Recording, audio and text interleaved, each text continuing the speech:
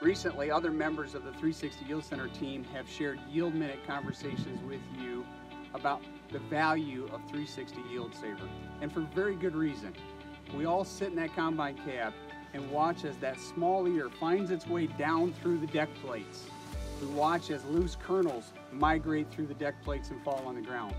But with 360 Yield Saver in place, you improve your chances of bringing that small ear, that nubbin ear, into the head, as well as you improve your odds of cushioning that ear. There's a layer of bristles in between the butt end of the ear and the deck plates, as well as any loose kernels that are churning around in the front of the head there. You have improved odds of bringing those into the machine. Our data would show, along with evaluations from growers just like you, that you improve your capture of loose kernels by probably 80% over standard gathering machines. So let's do some quick math to show the cost effectiveness of adding and running 360 Yield Saver on your corn head. Just doing simple math, let's use 2 bushels to the acre and let's put it at $3.50. We know that we've got $7 worth of savings per acre by using Yield Saver.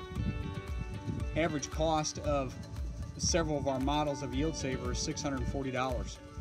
Divide that by $7 per acre.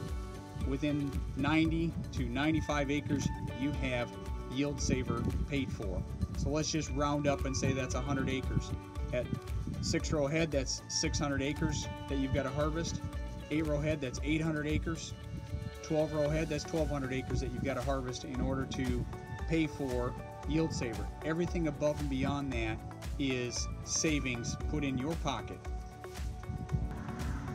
In the harvest seasons to follow, where the only thing we're doing is replacing the brush kits as opposed to replacing the whole unit, we'll take an average brush price of $275 a row. We'll divide that by our $7. First 40 acres to pay for the brush kits. So on a 6-row head, about 240 acres. 8-row, 320. 12-row is going to take about 480 acres for us to cover the cost of the brush.